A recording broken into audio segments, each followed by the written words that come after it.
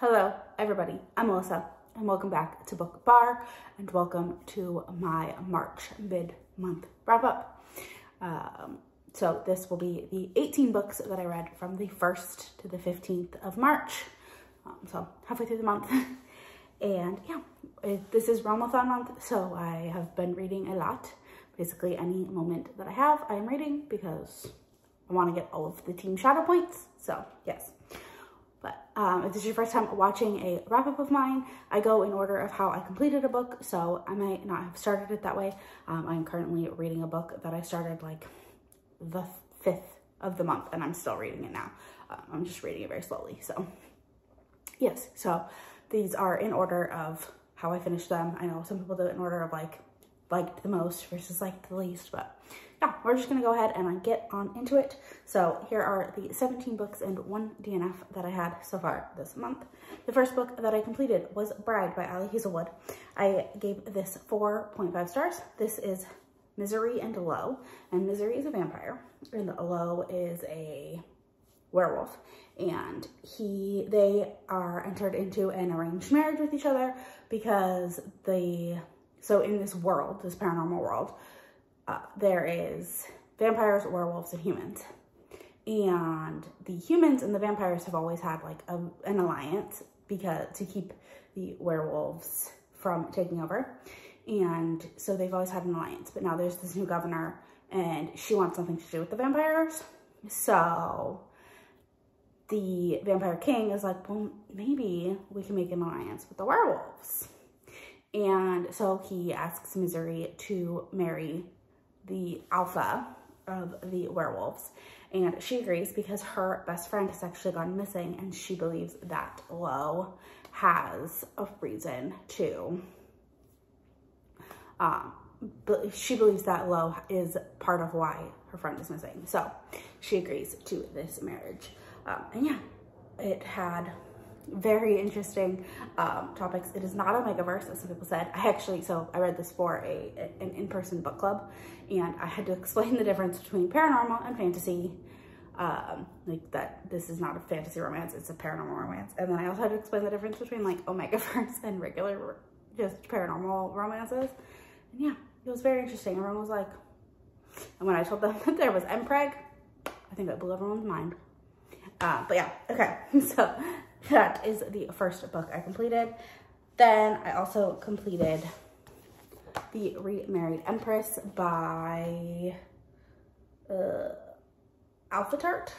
This is a manhwa, which is like a Korean version of a manga where the illustrations are all in color and it is gorgeous. I heard about this one from Rachel Reads and Sings, and this follows a woman who her husband has asked her for a divorce, and she says, well, then I want to get married as well, because he wants to marry his why can't I think of the word? His mistress. He wants to marry his mistress. And so she's like, well, then I want to get remarried too. And it's kind of like telling the story of like how it got to that part. But yeah, I enjoyed it. I gave it 4 stars. It was a good start to a series. Then I finished the Notorious Nightly by Lorraine Heath. I read this for my historical romance reading vlog.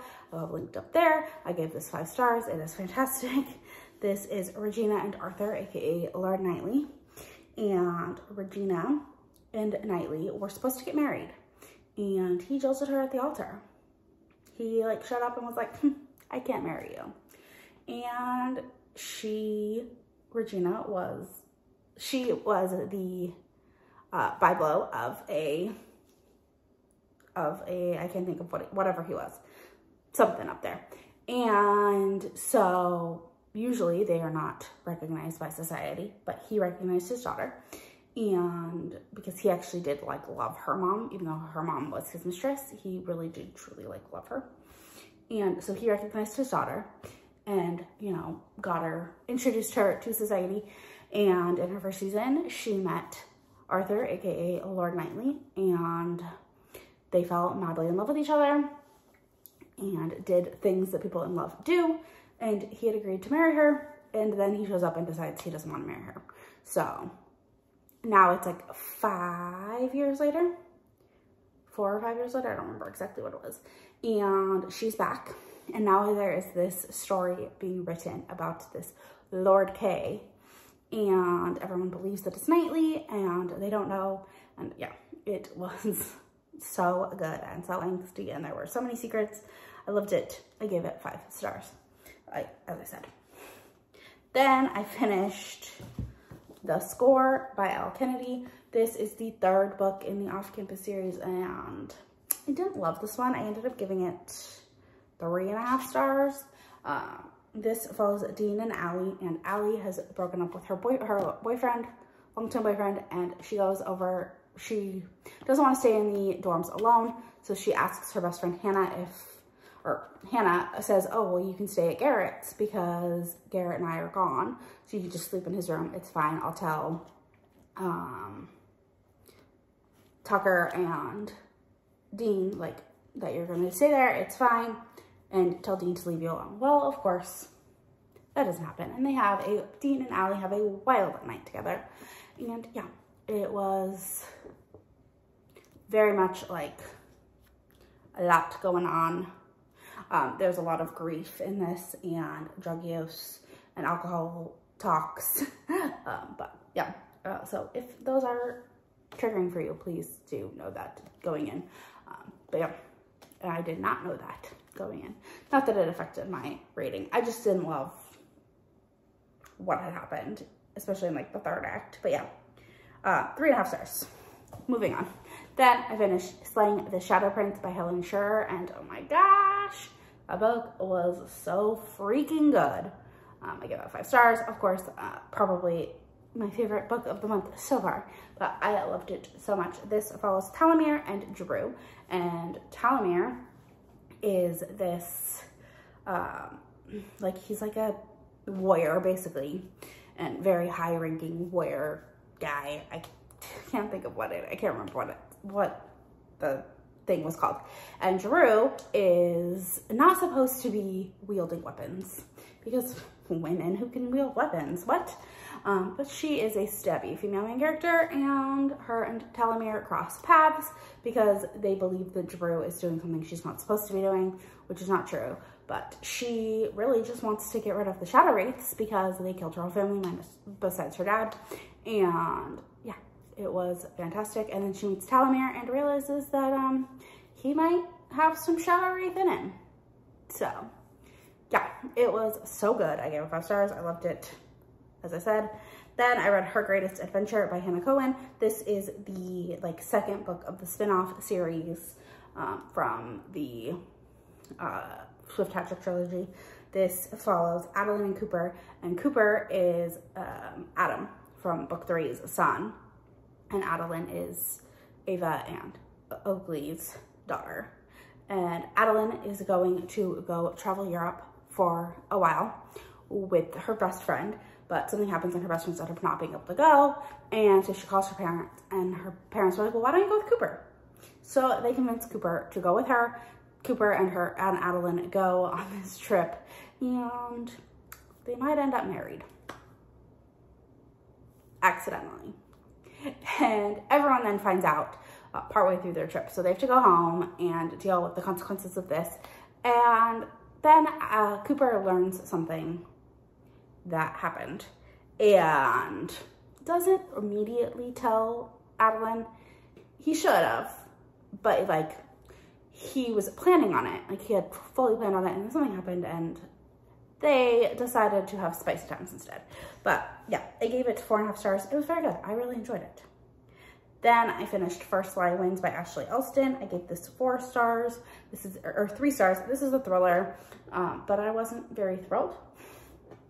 I never felt high stakes in it at all. I also read this for the same book club that I read Bride for, and everyone kind of agreed with me. Nobody really, I don't know. It wasn't that, I don't know. I don't know how to explain it because I'm not good at talking about thrillers. I don't want to say too much and give anything away. But this follows Evie Porter, and she is trying to figure out what her boyfriend is doing. and she might have some more secrets than she's letting everyone believe. So yes. Then I had my first DNF of the month, and that was Say You Love Me by Joanna Lindsay. I was kind of bored. There was a lot. I think if I read this series in order, I might enjoy it a little bit more, because you do see a lot of like the family together, and they have like there's just chapters of like the family. I mean, I had made it almost 50%, and like the couple had barely had any interactions. So I just was like, you know what? Yeah, for now, I might go back to it. Then I finished If You Give a Single Dad a Nanny. This was an arc that I got, and this book actually just came out recently. It will be in my new release vlog at the end of the month, but I absolutely loved this, and I gave it 5 stars.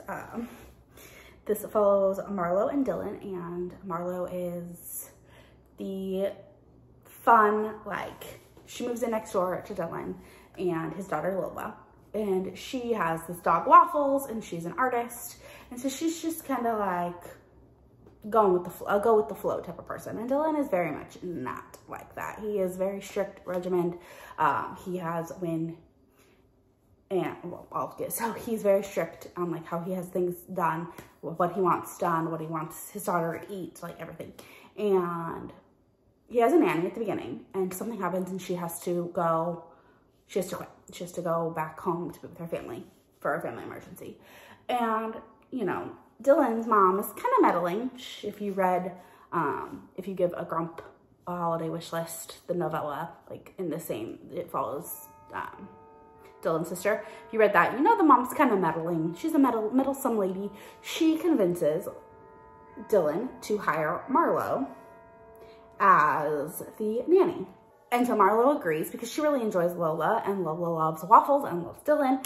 Waffles is the dog, by the way, not the food Waffles.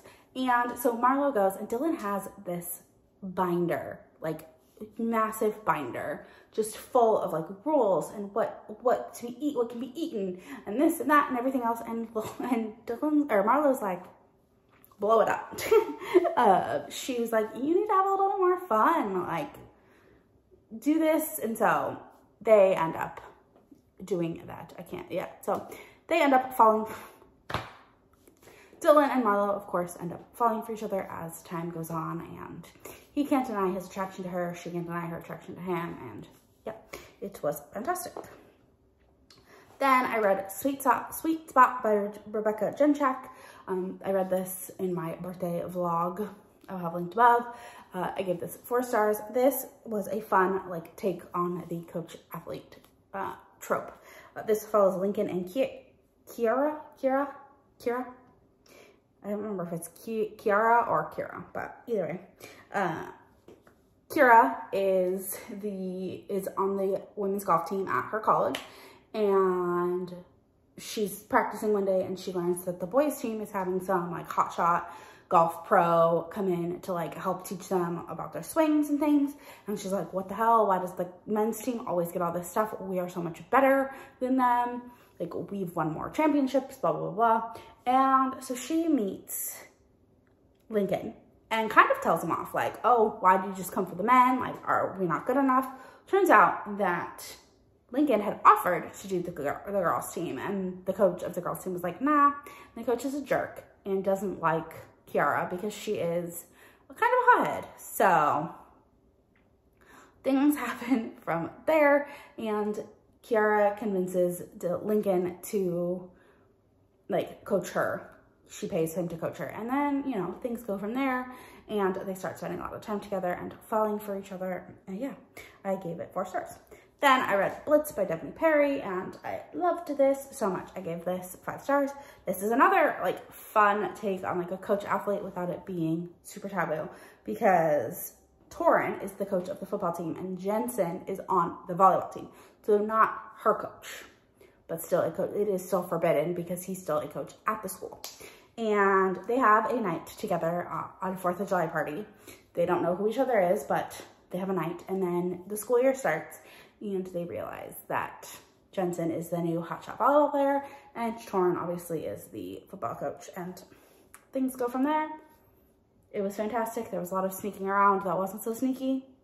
So, yeah, Yes. Then I finished Heartbreaker Handoff by Alex Martin, and I just love this series. This is the 5th book in the Varsity Dad series. Every book in this series has been 4.5 or 5 stars. Like, just fun, like, easy. There are some, like, high angsty moments. This was a not his baby. This follows Roxy and Billy. And Roxy, if you read the 3rd book, you know that Roxy is pregnant. And you know who she's pregnant by. And he is a trash human.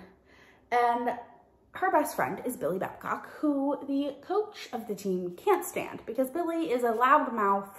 Like, he's not afraid to say things, but he's really actually just like, it's kind of like a blustering. Like, he's doing it for just to do it because he can. And he doesn't necessarily mean all of it. And one day, Roxy goes to tell her dad, like, what happened. And he yells at her and is like berating her, and Billy goes in and is like, stop, like, what the heck? And coach believes that it is Billy's baby, and Roxy doesn't, she doesn't say that it's not. Billy doesn't say that it's not. So they go on with this ruse for a while until they realize that they can't. And so Roxy does end up telling everyone.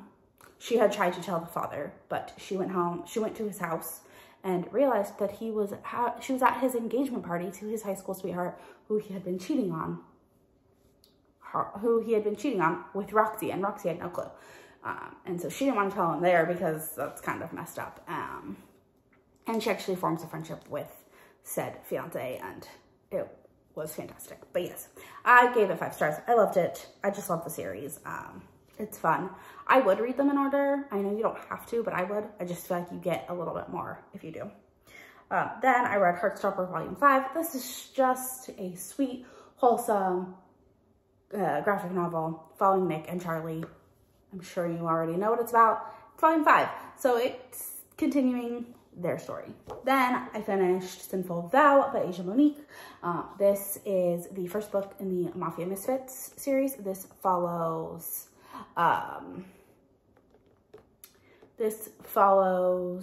Lucia and Enzo, and this series is all Black Mafia, which is very good. Like, it's very fun to see because obviously that's not common. But this is Lucia and Enzo, and they end up in an arranged marriage. But turns out that maybe their arrangement was possibly orchestrated a different way. So yeah, I enjoyed it. I just felt like there were some things that felt a little like jarring in the story. But yeah, I ended up giving it 3.5 stars. I had a great time, and I will continue the series. Plus, just look at that stunning Hello Lovely Box cover. Love it so much. Then I finished a book I can't talk about because it's part of it's a St. Martin's Press story. So I'm not gonna talk about it. Hopefully when the boycott is over, I will be able to talk about titles from them, but for now, one is not going to be talked about. Then I finished The Duke Who Didn't by Courtney Milan. This was also for my historical romance vlog. I'll have linked above. This follows Chloe and Jeremy. And Jeremy is keeping a secret from everyone in town. He comes to this town once a year, but it's been a couple years since he's been there. And Chloe is mad at him because she has had a crush on him the whole time. And he just, like, stopped showing up. Well, you learn why. And he, turns out, everyone in the town already knew his secret. So it really was not a big deal. But, yeah, it was cute. I really enjoyed it. I gave it 5 stars. Then I finished another favorite, and that was The Bride Goes Rogue by Joanna Shupe. I just absolutely love it. This was so good. This follows Catherine and Preston, and Catherine believes that her and Preston are going to get married. They are betrothed together. Their dads made this arrangement between them when they were business partners, and she's waited a year and is finally like, you know what? We need to get together because she has now, like, her first year in society, or her first year that she was supposed to come out, they were in mourning, so she couldn't be presented. Then she spent a year waiting for Preston. So she is getting old. Like, she's getting to the, I'm getting to spinster territory. People are going to start questioning. So she goes to Preston. It's like, all right, I've waited a year. Let's start making these plans. What do you want to do? And he's like, I'm never going to marry you. I don't know what you're talking about. Not going to happen. And so she is very distraught by this and is like, I waited an entire year. I just want to go have some fun. So she convinces her friend Nellie to take her to a like sexy party. And so she goes, and there she's dressed up and she meets a man who's also in disguise, and things go, there's some weird stuff happening at the bars outside. Things go from there. And it turns out that Preston was the man that was in disguise, and Catherine was obviously the woman. And yeah, it was really good. I gave it 5 stars. Also for the historical vlog.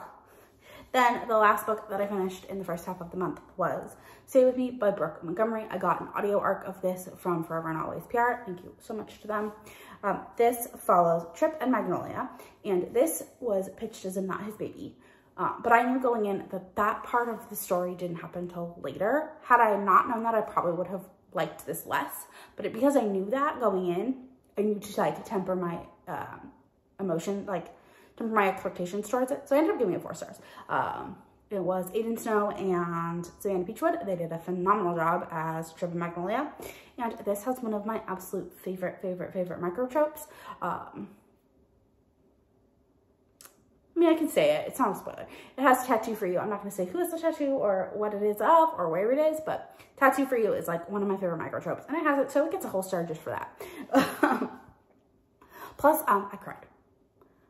This book deals a lot with, in the prologue, which it says like you can skip the prologue, Trip's best friend drives drunk and ends up dying. And which it's not a spoiler. It says it in the beginning, like as like a content warning. Like it says like, if that's triggering for you, skip this, please. And so it does, like, and so that is a big deal in Trip's life, like, and how he goes about things. And I fully understood Trip's like anxiety towards drinking and driving. Like I remember in college, because I don't, like, I'll have a beer now that I'm older, now that I'm over 21, like I can have a beer or a glass of wine and know that I'm fine to drive because I'm in my 30s and like I know my tolerance level. And obviously like if I have a mixed drink or something, it's a little different, but a beer or a glass of wine, I know I can drive and it won't be an issue. But when I was in college, all my friends would like go out partying and drinking, and like if I had a beer, especially before I was 21, if I had a beer, I would not get behind the wheel at all, because I had some personal stuff happen with someone in my family, and I understood Trip's like hesitation towards all things drinking and driving. And then like, and there was just this part where he was talking to his friend, and I teared up at it. I got really like emotional towards it. So yeah. Long tangent on that, but yeah, I ended up giving it 4 stars. It was a good, really good story, and I'm glad I knew going in that the like Not His Baby wasn't gonna happen for quite some time, and there is no cheating, just so you know. Like it spans a couple weeks before you realize that she's pregnant. So yeah, that is all I have for now. I talked a lot. But those are the 18 books that I have completed, or 17 books and 1 DNF that I had for the first half of March. If you made it to the end of this video, leave me a bird emoji, because the birds outside are doing something really weird. So yeah. Don't forget to like, comment, subscribe, all that fun stuff. It really helps me out. And I'll talk to you all in the next one. Bye.